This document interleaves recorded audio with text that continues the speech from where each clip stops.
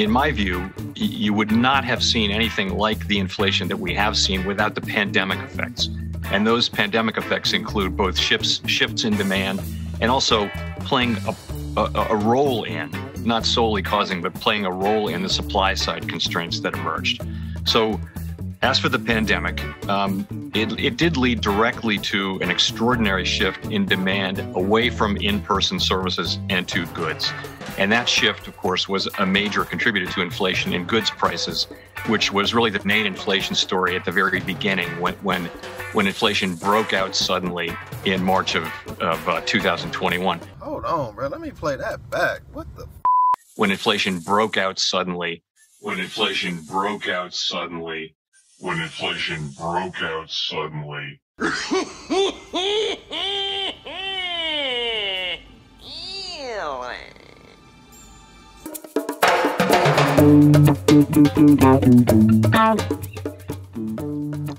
Hence, as we say in our statement, with inflation running persistently below 2%, we will aim to achieve inflation moderately above 2% for some time, so that inflation averages 2% over time, and longer-term inflation expectations remain well anchored at 2%.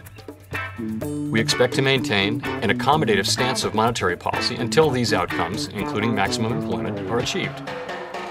With regard to interest rates, we now indicate that we expect it will be appropriate to maintain the current 0 to 1/4% target range for the federal funds rate until labor market conditions have reached levels consistent with the committee's assessments of maximum employment, and inflation has risen to 2% and is on track to moderately exceed 2% for some time. In addition, over coming months, we will continue to increase our holdings of Treasury securities and agency mortgage-backed securities, at least at the current pace. These asset purchases are intended to sustain smooth market functioning.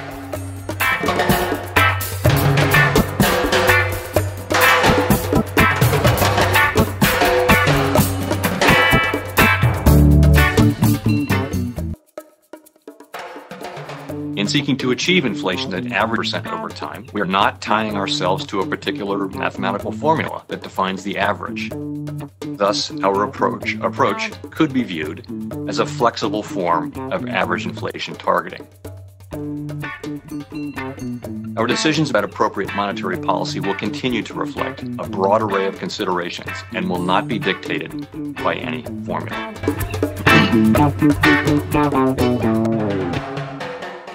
Saw the marks on my shoulder. It wasn't me. Heard the words that I told her. It wasn't me. Heard the screams get louder. It wasn't me. Stayed until it was over. Hey! Honey came in and she caught me red-handed.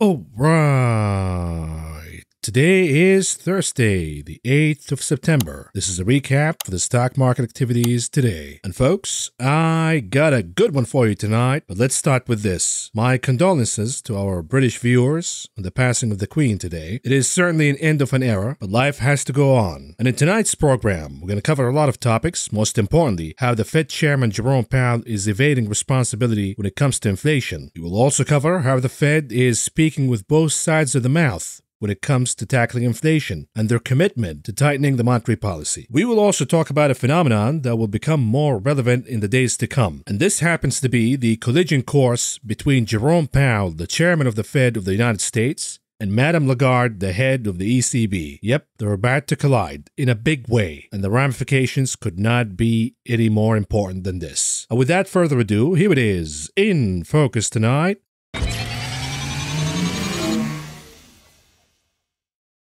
It wasn't me. That's what Jerome Powell says. What inflation? I don't know nothing about nothing. I didn't do nothing. Inflation just popped out of nowhere. Okay, Mr. Powell, you want to play this game? Let's play this game. I'm going to expose your ass for everybody to see. But before we do that, remember legendary economist Milton Friedman back in the 70s and 80s? He led the monetary movement, which pretty much says that inflation has always been a monetary phenomenon. You can say it's a supply issue. You can say, oh, the tornado, the hurricane, the earthquake, the alignment between Jupiter and the moon. That's all good. But at the end of the day, there hasn't been one episode of sustainable inflation without an increase in the money supply. Likewise, there hasn't been any single episode of inflation that did not respond to monetary tightening. What does that mean? The original source of inflation is the monetary policy, and the cure comes also from the monetary policy. Hence, we as the public, we place a lot of trust in the Federal Reserve to do the right thing. We know back in 2020, the Fed panicked and oversupplied the economy with a tsunami of liquidity, the likes that we have never seen before in history. And as a result, the Fed ended up overstimulating an economy that did not need stimulation at all. The millions of jobs that we lost back in 2020, that was a self-inflicted wound because it was due to the shutdowns and the lockdowns. Hence, the cure for that episode of unemployment was not and should have never came from the monetary policy. Our health officials and politicians were in charge. And the moment they decided to reopen the economy, we saw a massive acceleration in recovering all of these jobs that we lost during the shutdowns. And that leaves us with the overstimulation that the Fed has done. And the byproduct of this overstimulation and the tsunami of liquidity is inflation. It doesn't take a genius to figure this out. The problem is the chairman of the Fed, Jerome Powell, continues to deny any responsibility at all from the monetary policy in creating this inflation. He blames everything under the sun but the insane increase in the money supply. Listen to Professor Steve Hanke from Johns Hopkins. The Fed chairman and the Fed governors have not been looking at the money supply. They've been trying to convince us that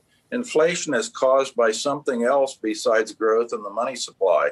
You mentioned transitory. Remember those supply chain shocks and Putin and oil prices and this and that, everything under the sun but money. And actually, Chairman Powell did testify before Congress indicating that the money supply really didn't have any connection with economic activity.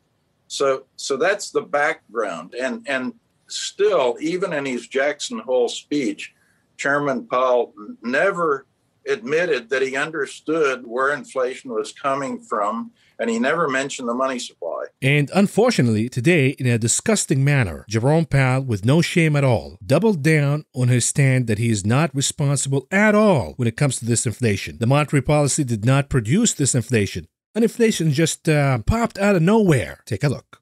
So I graduated from college in 1975, which was close to peak monetarism, and there was quite a focus on monetary aggregates, and I recall it just as you do. So to go to this current situation, so as part of our response to the pandemic, we did resort to large asset purchases to address what were pretty severe disruptions in markets, and then also to support the economy, and our balance sheet expanded dramatically. But remember that our purchases of securities don't actually increase the quantity of government obligations held by the public. They really change the mix because we issue bank reserves to pay for those securities. So we're not changing, the quantity of obligations. That is not to say that money growth wasn't high. It was, of course, extraordinarily high in 2020, and then slowed down in 21, and now is quite sluggish. And I guess I would just say it this way.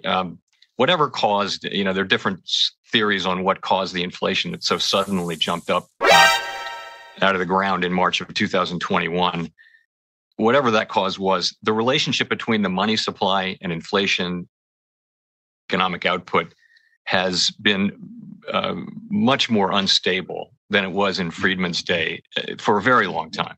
And so literally changes in monetary aggregates have not had a consistent, reliable relationship. They haven't been a good predictor of the economy or of inflation. Now, of course, the economy is ever changing, and that too could change, to where it is important again. But for now, and for really many years now, monetary aggregates don't play an important role in our formulation of policy, and we don't think they're generally a good way to think about policy or about inflation. It's more about demand and supply and things like that. Now, all of this is bullshit, of course. We know the reason behind this inflation is the misguided monetary policy, creating excess all over the economy. And now to remove this excess, the Fed has to tighten the monetary policy. The problem is, can they do that surgically and get the excess only, or are they going to end up extracting the excess and then some. And this is the part of the conversation when we talk about the Fed overdoing the tightening and perhaps pushing the economy into a severe recession. And of course, since recently Jerome Powell has been channeling Volcker, he's not even close to becoming a piece of lint on Volcker's shoes, let alone to become Volcker. But regardless, let the man fantasize for a little bit. But for now, he thinks that he needs to be as aggressive as he can to tackle inflation down, and he will not stop until the job is done. The problem is, Mr. Powell suffers from a credibility issue. And the reason is, back in 2018, 2019, he said he will tighten the monetary policy and bring back interest rates back to normal. When the stock market started to go down in response to this, he famously pivoted and decided to cut interest rates once again to appease the stock market. And therefore, it doesn't matter if Mr. Powell says, I'm going to do whatever it needs to be done until the job is done. We have to see it to believe it. Otherwise, the stock market will be skeptical. We will see dips being bought. We will see a resurgence of the mania episodes, just like we saw a few weeks ago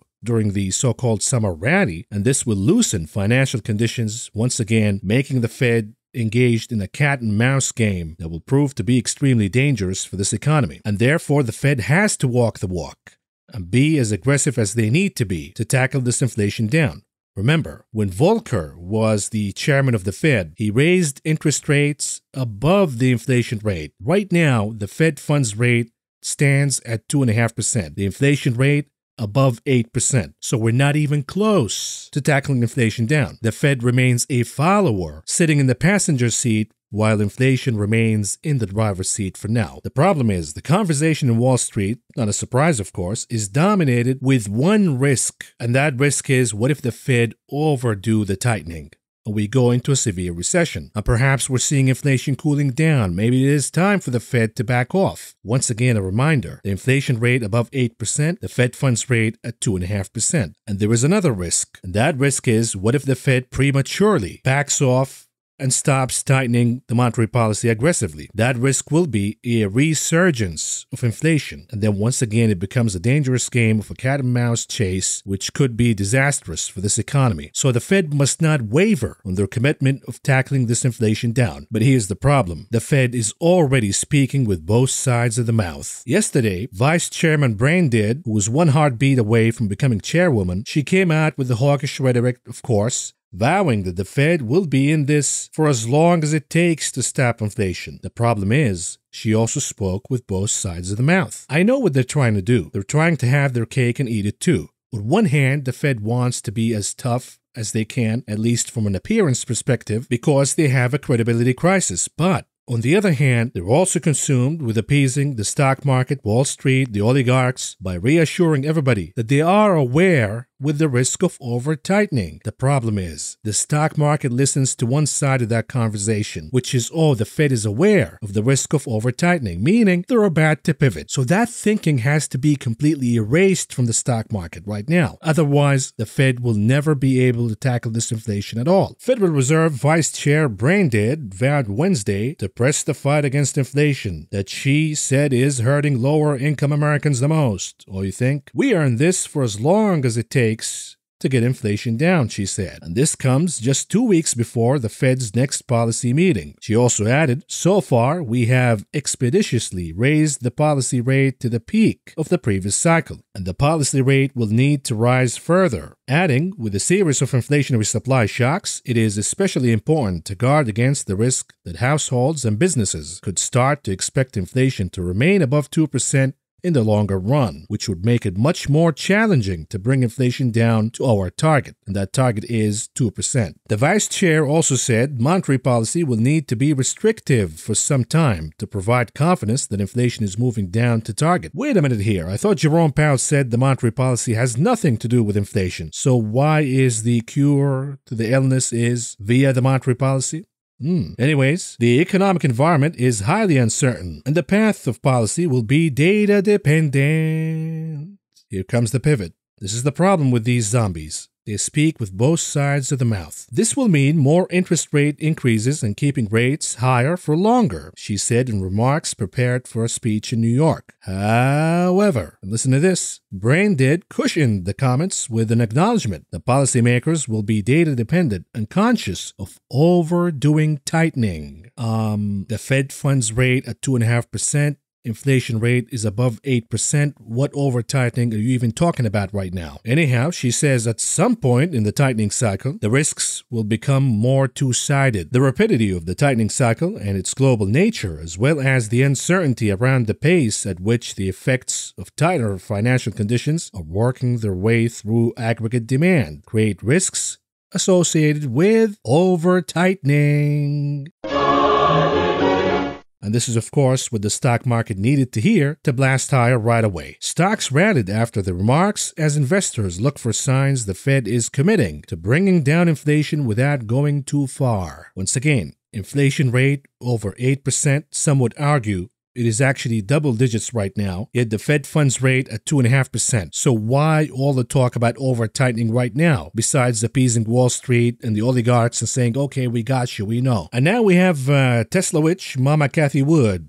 She says that Jerome Powell should put away the Paul Volcker sledgehammer. Honey, what the hell are you talking about? Volcker raised interest rates at some point by over 200 basis points in a single meeting. He got the Fed funds rate above the CPI at the time, all the way to 20%. That's how he killed inflation. Jerome Powell is still at 2.5%. Mama Cathie says, oh, that's enough, that's enough. You know why? Because Mama Cathie and the rest of these Wall Streeters types, they're looking at their books, they're over-leveraged. Once these interest rates start to move higher, their funds will blow up entirely. They don't care about the economy. They don't care about the middle class. They don't care about the poor. They don't care about the American dream. They don't care about housing affordability.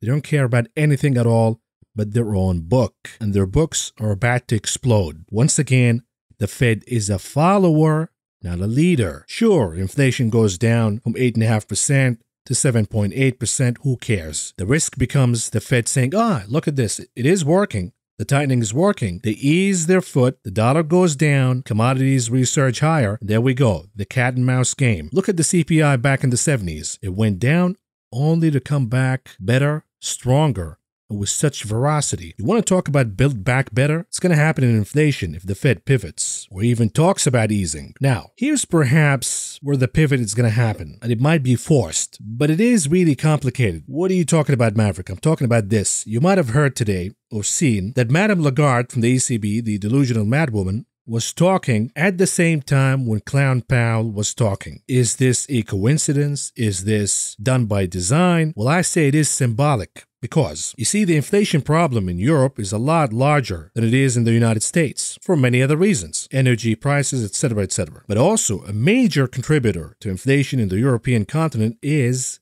the euro. The euro is crashing, and it lost an important trend line, as you can see from the chart, that goes all the way back till the 80s. Now, as the euro is crashing, inflation is surging higher. European inflation is at 9.1% right now. Look, we can spend an entire hour talking about why when the value of a certain currency goes down, inflation kicks up higher. But there is a correlation. When the value of the currency goes down, inflation goes higher. When the value of the currency goes higher, inflation goes down. So what we're seeing right now is an interesting phenomenon. Madame Lagarde came out in the morning and announced the ECB rate hikes of 75 basis points. Major rate hike. Now, you would think with this rate hike, the euro should have traded higher. The problem is, the opposite happened. The euro went down and the dollar went higher as Jerome Powell started speaking. Now, what does that mean? It means that Madame Lagarde is failing miserably in tackling inflation, even with the 75 basis points hike, because Jerome Powell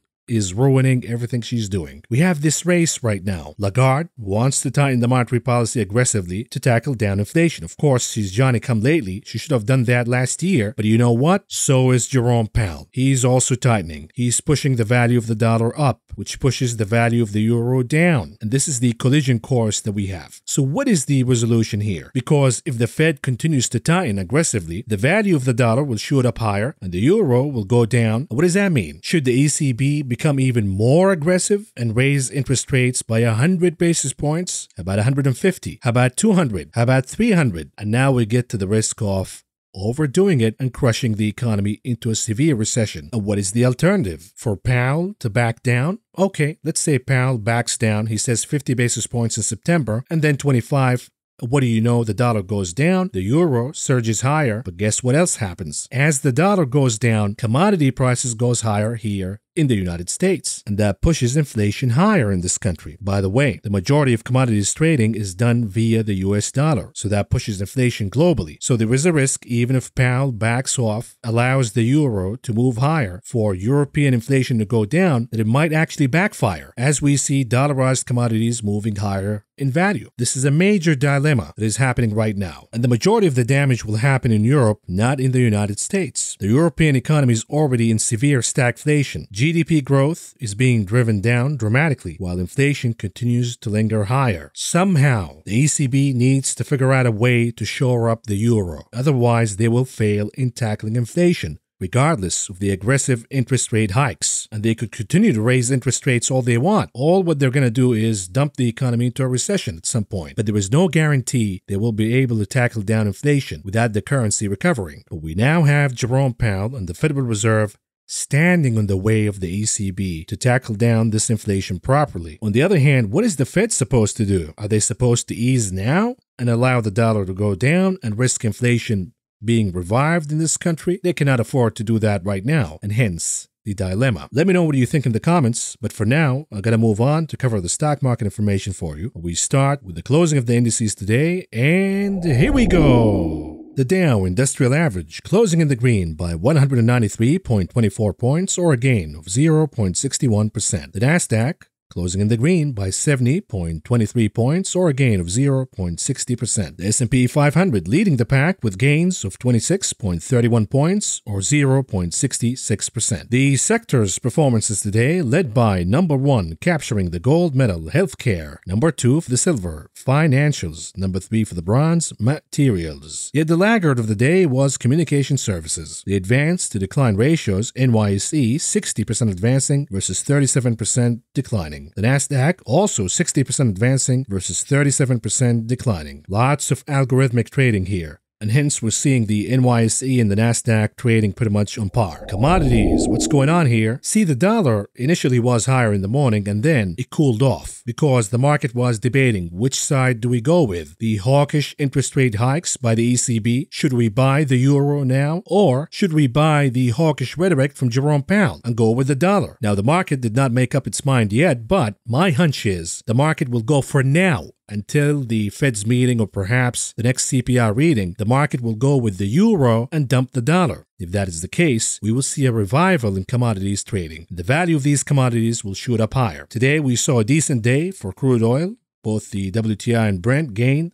WTI with about 1%, Brent with a little over half a percentage point. The gasoline RBOB also gained a little over half a percentage point. Natural gas with gains of about 1.5%, yet heating oil futures were down by about 1.5%. Softs, we have gains led by lumber, gains of over 2.5%, followed by cotton, gains of a little over 2%. OJ also closed in the green, almost by 1%, while coffee was flat for the day. On the other hand, cocoa and sugar futures traded in the red in today's session. Metals, what's going on here? See, when we say the dollar is about to go down, we need to see a confirmation by gold, the mature guy in the room. If gold doesn't pop higher, gold is questioning the apparent weakness in the dollar, as if gold is saying, not so fast. I've been fooled before, you ain't gonna fool me again. And therefore, gold was actually down by about half a percentage point today. Yet on the other hand, the action that we saw in the currency market was good enough for a rally in silver, platinum, copper, palladium, all with major gains. Palladium, for example, scored gains of about 5.5% today. When we talk about meats, the new big tech lean hogs leading the pack with gains of about 1%, while we have muted action, be it in the green for both live and feeder cattle futures. What about grains? We have a rebound for soybean oil, the loser so far, for the month at least. The rebound was worth over 2.25% today. Likewise, we have gains for rough rice, oats, and soybeans futures. On the other hand, we have losses, be it modestly for corn, yet above 1% for wheat, canola, and soybean meal futures. Now, watch out for wheat, because the reason behind the drop in wheat futures is the fact that we saw wheat from Ukraine coming out of the country and being traded in the global market. Of course, the Ukrainians cannot really trade wheat out of their own ports without permission of the Russians. This was a deal sponsored by Turkey, and we saw a lot of wheat leaving Ukraine, and supposedly it should have gone to African countries, Middle Eastern countries, countries that really need that wheat. But according to the Russian President Vladimir Putin, the wheat did not go to these countries, the poor countries. Instead, it went to European countries. And now he's mad. What does that mean? Are we going to see a disruption of the wheat supply from Ukraine?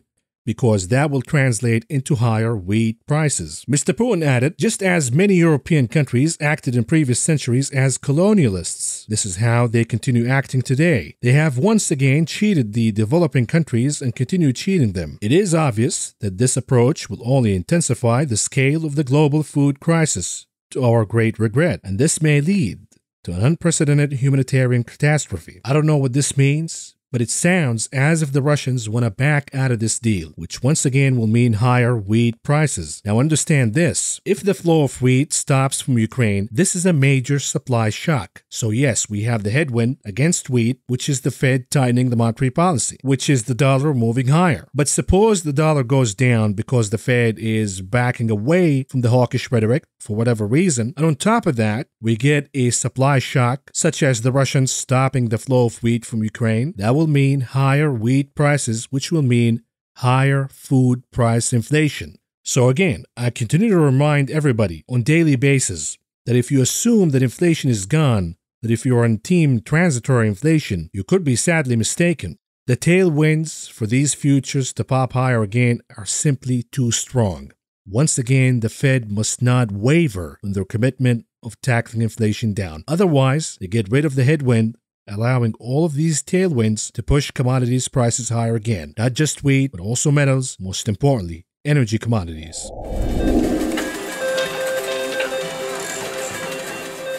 Moving on to options, the big casino, what's going on here? And folks, look at this. When I read these numbers for you, I'm not just reading them for you.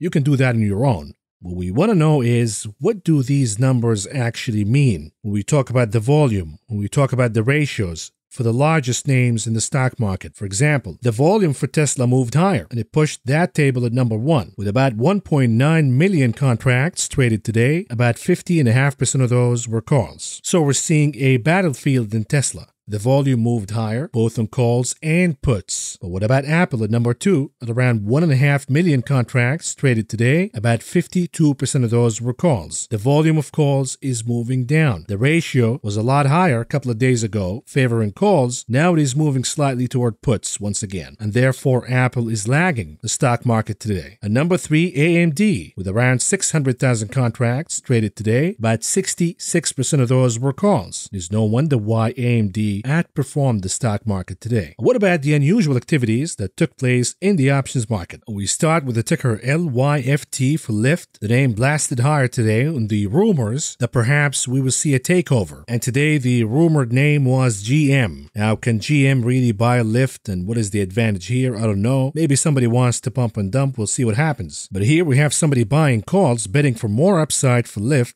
They bought the $19 calls for the expiration date, September 23rd, with expectations that the name could move higher and gain an additional 10.5% or more by then. They paid around 55 cents apiece to enter this trade, all in all spending around $1.6 million.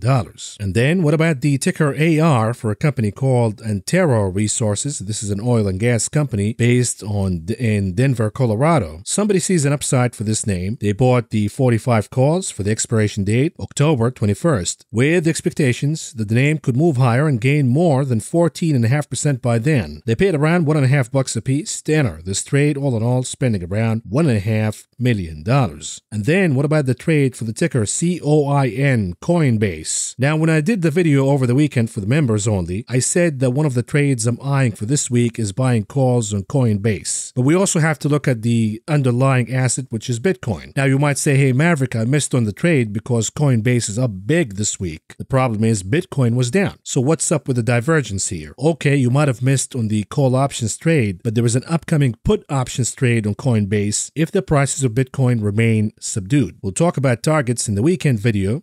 But for now, somebody's already betting against the name. I think that this trade is a little too aggressive, but they could be seeing something, I don't know, because the divergence is unnatural. In any case, somebody bought the 59 puts for the expiration date, September 16th, with expectations that Coinbase could move down and lose over 19% of its value by then. They paid around 45 cents a piece to enter this trade, all in all spending around $300,000. And lastly, what about the ticker NVDA NVIDIA? Somebody sees an upside here. They bought the 147 calls for the expiration date, September 16th, with expectations that NVIDIA could move higher and gain more than 5% by then. And they were willing to pay $1.65 a piece to enter this trade, all in all spending around $900,000. Notice that the majority of the trades, the bullish ones at least, for names like NVIDIA and otherwise, they're betting for a bounce all the way till September 16th, but nothing major beyond that. So once again, could we see the first half of September with stocks doing better than expected because everybody was talking about September? Watch out for September. It's going to be really, really bad. And I told you in this channel, watch out here because we could see the first 2 weeks of September being actually decent. But then the pain resumes. What is the catalyst for the resumption of the pain? Because we know what the catalyst is for the rebound. It's the low volume. The Fed is out of the way for now. We have a shortened trading week, etc., etc.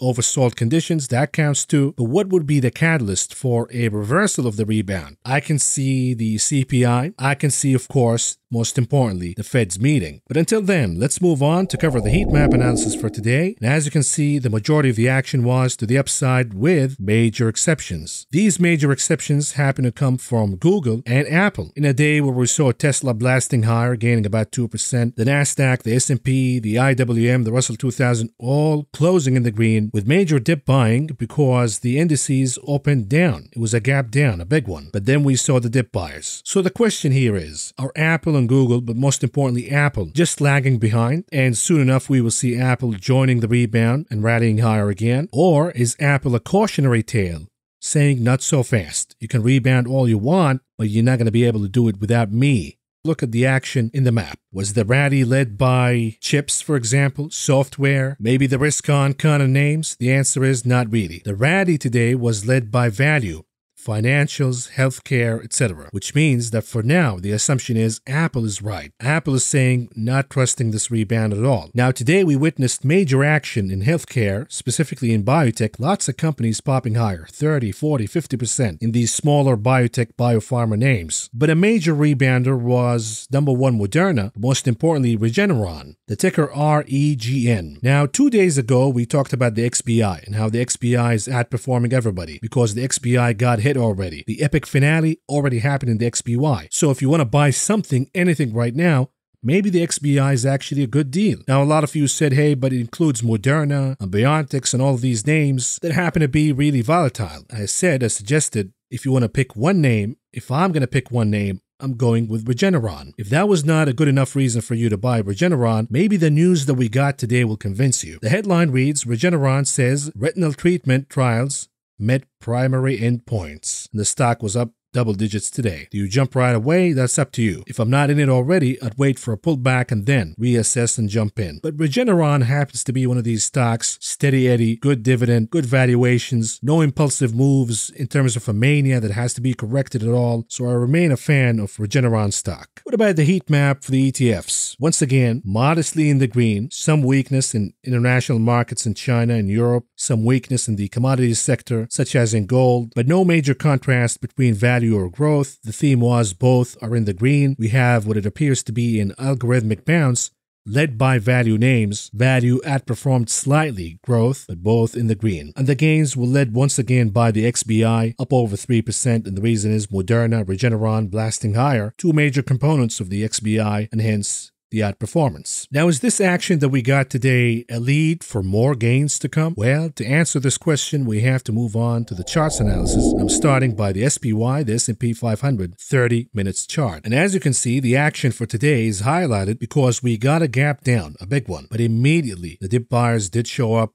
right away. The dip happens due to the ECB's interest rate hike, and of course, Jerome Powell being hawkish, or at least pretending or attempting to be hawkish. Now, is this a sign of strength or weakness? In other words, is this bullish or bearish? We have a gap down at the dip buyers, be it algos, be it short covering, doesn't matter to me. The end result is the same. But when they step in and buy the dip, is this a sign for weakness or strength? Bullish or bearish? In my book, it is bullish. It is a sign of strength. On top of that, once the SPY made it above 398, which was resistance, now support, it failed again. And that is due to the news that we got that the Queen passed away. But immediately, the dip buyers showed up again, and they ended up pushing the chart all the way above 398, and they closed pretty much at the highs of the day. In my book, this is bullish, not bearish, indicating more gains to come. If we do have more gains tomorrow, remember, no major events at all. The road is clear for the bulls to do whatever they want. We could go all the way to 405. That would be the next resistance. And here is the daily chart for the continuous contract for the S&P 500. We have a weird gap in the futures contract. That shouldn't happen, which means that this gap will be closed at some point. Now, my hope, as at least a bear for now, is we see a rally that get us closer to 4100, and then we see a flush down. I don't want this gap to be closed right away, because leaving it open tells me a guarantee that we're going down to close this gap.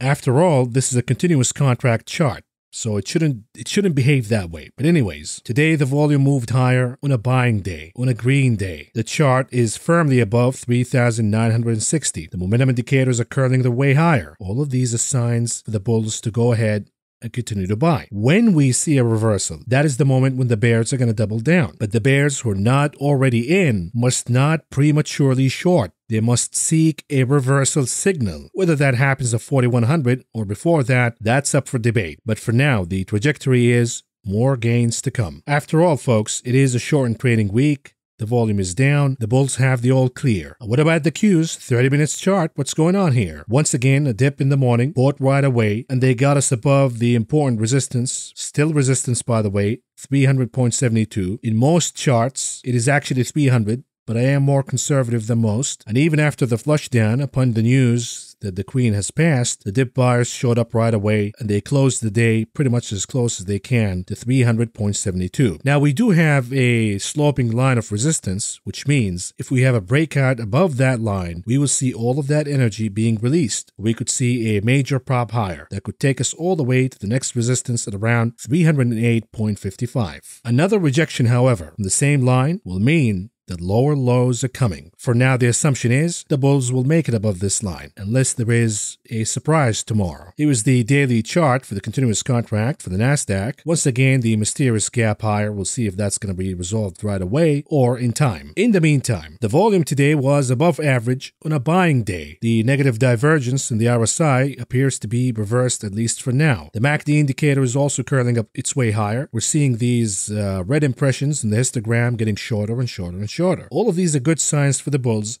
that they have momentum for now. But are they out of the woods? Not even close. They will be out of the woods if they recapture 12,766. But even if they do that, they have a long way to go for us to say, okay, the June bottom is safe. For now, it's not. And here's the IWM 30 minutes chart for the Russell 2000, the outperformer for the day. It opened gapping down, but it did close at the highs of the day, most importantly above the resistance, now support, of 183.25. If the momentum continues, we have 188 as resistance. If not, if after all of these factors, including the shortened trading week, the low volume, if the IWM cannot make it above 188, then we got a problem. We will most likely see lower lows. Too early for that conversation. For now, let the bulls have it. And they might have it good if the dollar index, the Dixie, moves down significantly. For now, we have a pullback. It's not a reversal yet, but it is the beginning of a reversal when we look at the candlestick pattern. Likewise, when we look at the RSI in slight negative divergence, the MACD indicator, look at these green columns getting shorter and shorter and shorter, indicating the end of the bullish momentum and perhaps the start of a bearish momentum. Now, that doesn't mean that the chart should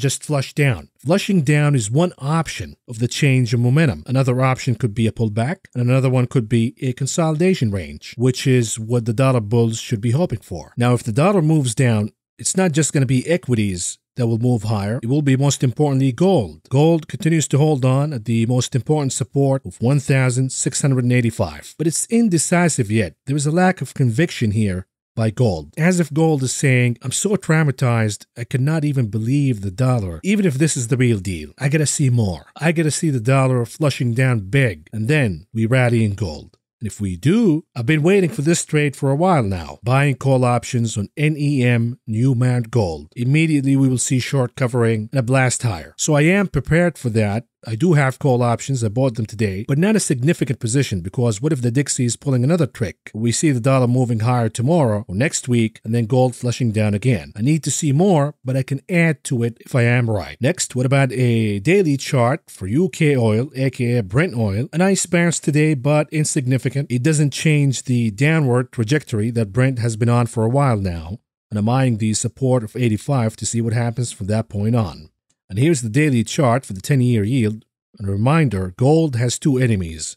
One of them is the dollar. The other is this chart, the 10-year yield. And perhaps it is the reason why gold refused to rally today, even though the dollar was looking weak. This chart is not looking weak. Yes, it is overextended in the momentum indicators, but it is once again above 3.28%. And if it continues to pop higher, the next stop will be 3.5%. I doubt that we will see a major move in the 10-year yield before the CPI next week. What does that mean for the TLT, a weekly chart? It means that we could have a closing below 109.5, which is a bad closing for the bulls. When it comes to the TLT, of course. Are there any bulls remaining, by the way, in the TLT? I doubt it. And frankly speaking, when we look at a monthly chart for the TLT, we had a major curved line trend that goes all the way back since the early 2000s. That trend was broken briefly during the Fed pivot episode back in 2018-2019, but it continued after that. But now, it is broken for good. This is something that we haven't seen in at least over a decade now. So this trend is not going to be reversed anytime soon, specifically easily. But if you are betting on the Fed pivoting and moving interest rates down, or you're betting on yields moving down either way because we're going to have a recession, a lot of folks will move to the safety of bonds. We must use the Fibonacci levels and see where the next support is. When we do that, it is at around 102. So if we do have a weekly closing below 109.5, I'll be waiting all the way till 102 before I even consider buying. Anyways, the VIX 4 hours chart, what's going on here? The VIX lost the support of 24.29. The MACD indicator remains negative. It is in negative momentum. This is a 4 hours chart, by the way. The RSI still in negative divergence. All of these are indicators that we could see the VIX going back all the way to 20 once again. And with that will come a rally in equities, perhaps a resurgence of the mania and meme stocks, etc., etc. And as a bear, once again, I hope that this will happen before the Fed's meeting, but even better before the CPI comes out, because I want the risk to be to the downside in equities. If I was a bull, I actually want to see the VIX popping higher. I want to see equities getting absolutely crushed before the CPI and before the Fed's meeting, because that makes the risk to the upside. I hope this is clear, and if it's not, it's your problem. Anyways, here's Apple, a daily chart. What's going on here? Interesting candle, a doji. It means indecision, but it also means a major move coming. A major candle usually follows a doji candle. Could it be to the upside? Could it be to the downside? You see, Apple is in charge right now. The market can rally all it wants. If Apple refuses to join, the rally will be unsustainable. And Apple is not going to give us the all clear until it recaptures 157 as support by the end of this week, meaning tomorrow. Otherwise, the assumption is Apple